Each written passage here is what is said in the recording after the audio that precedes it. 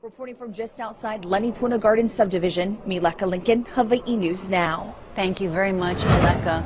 The lava has already seriously injured one man's leg. County officials tell us he was on his third-floor balcony when lava spatter flew through the air and hit him, shattering his leg from the shin down. It happened this afternoon at his home on Noni Farms Road. The county is now warning people that no matter how big or small, lava can be deadly. They're asking everyone to stay safe by avoiding anywhere with active lava.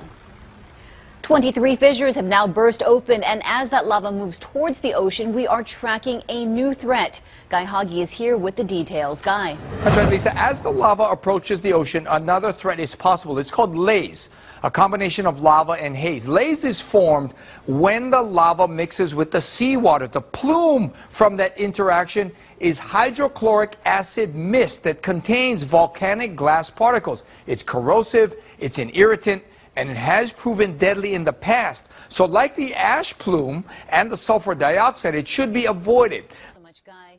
Now that laze the Guy just mentioned has officials urging people to be aware of the hazard and to stay away from any ocean plume. They say it could cause lung, eye, and skin irritation. The state has shut down the Malama Key Forest Reserve as a result of the flow. The DLNR says maps showed one of 3 separate lava flows heading to the ocean, with one going through the forest reserve.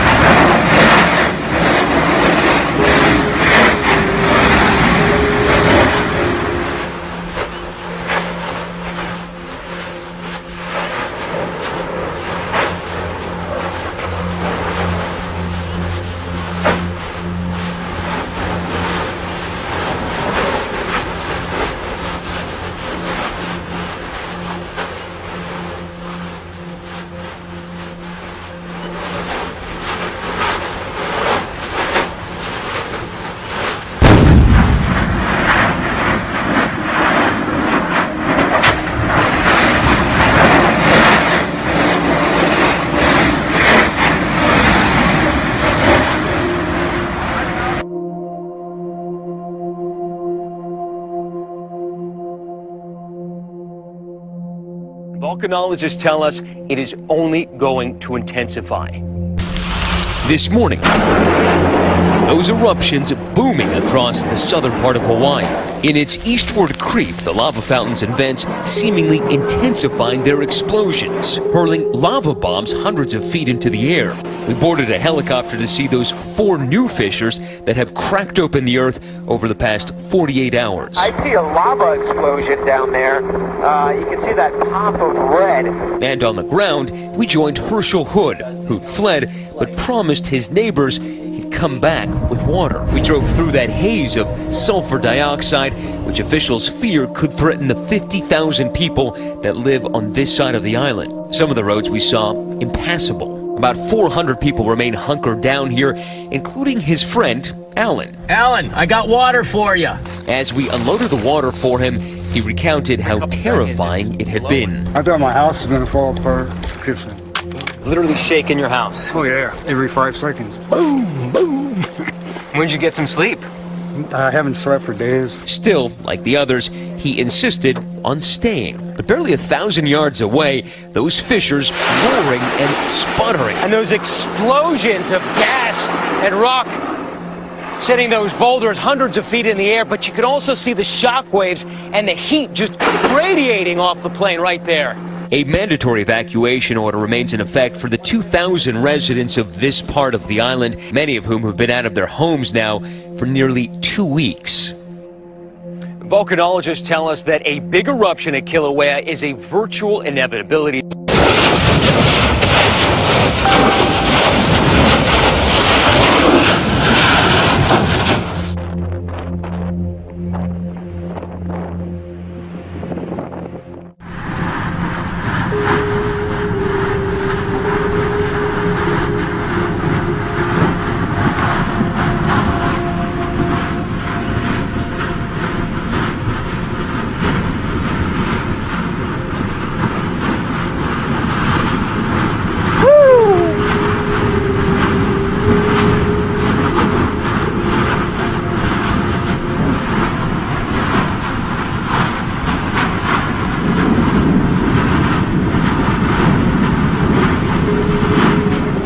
ongoing activity at Kilauea's summit, so the level of earthquake activity remains pretty elevated and the summit continues to subside. We're having continuing ash emissions from the summit crater. They're intermittent and they're rising a few thousand feet above the crater. Yesterday we had a little bit of ashfall down at Punalu'u, and that kind of activity may continue throughout the day if the situation stays as it is. But still pretty low level ash emissions, but lots of activity up there as far as the earthquake activity and subsidence. Down on the East Rift Zone, activity also continues. The biggest fissure we've had so far is fissure 17. And we've been tracking that over the last day. It has a lava flow that's been heading east towards the highway, and the good news is that the lava flow advance has slowed overnight. So it's moving just a few tens of yards every hour, and it's really slowed down since early yesterday. Let's see, and activity, the fountaining at fissure 17 has also diminished somewhat. But the latest news we have is from an overflight we did first thing this morning, and there's been some new fissures open up uprift of 17, and so we think we're now at fissure 20 and 21, we just got the information on these new fissures, and so we're kind of working it out, and they're very small still. But the potential for them to produce increased fountaining and lava flows is there, and we'll be watching those closely throughout the day. So those are just uprift from 17. This week we're also going to be looking at putting out some new seismic instruments further down rift to be able to track earthquake activity if it were to move more to the east.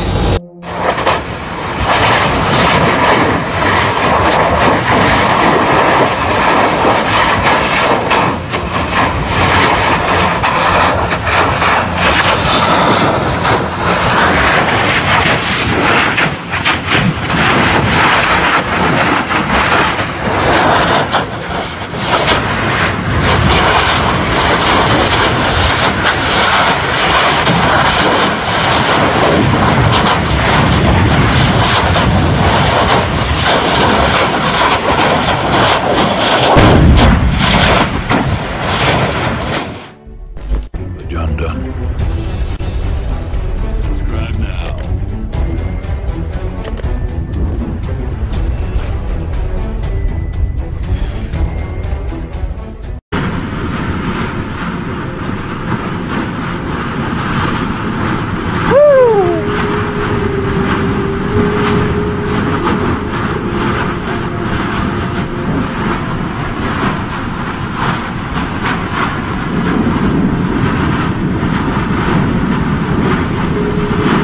Ongoing activity at Kilauea's summit, so the level of earthquake activity remains pretty elevated and the summit continues to subside. We're having continuing ash emissions from the summit crater.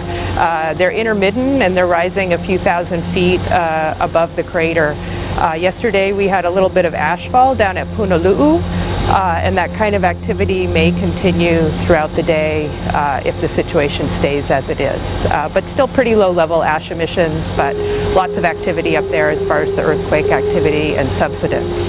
Down on the East Rift Zone, activity also continues. The biggest fissure we've had so far is fissure 17. And we've been tracking that over the last day. It has a lava flow that's been heading east towards the highway. Reporting from just outside Lenipuna Garden Subdivision, Mileka Lincoln, Hawaii News Now. Thank you very much, Mileka. The lava has already seriously injured one man's leg. County officials tell us he was on his third-floor balcony when lava spatter flew through the air and hit him, shattering his leg from the shin down. It happened this afternoon at his home on Noni Farms Road. The county is now warning people that no matter how big or small, lava can be deadly. They're asking everyone to stay safe by avoiding anywhere with active lava. 23 fissures have now burst open, and as that lava moves towards the ocean, we are tracking a new threat.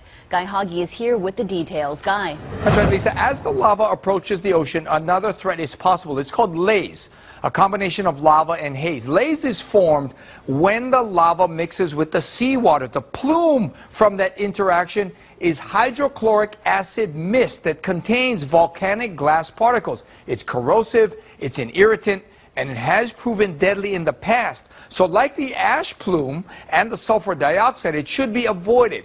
So much, Guy. Now that laze the guy just mentioned has a I thought my house was going to fall apart. Literally shaking your house. Oh yeah, every 5 seconds. Boom, boom. When'd you get some sleep? I haven't slept for days. Still, like the others, he insisted on staying. But barely 1,000 yards away, those fissures roaring and sputtering. And those explosions of gas and rock sending those boulders hundreds of feet in the air, but you could also see the shock waves and the heat just radiating off the plane right there. A mandatory evacuation order remains in effect for the 2,000 residents of this part of the island, many of whom have been out of their homes now for nearly 2 weeks. Volcanologists tell us that a big eruption at Kilauea is a virtual inevitability.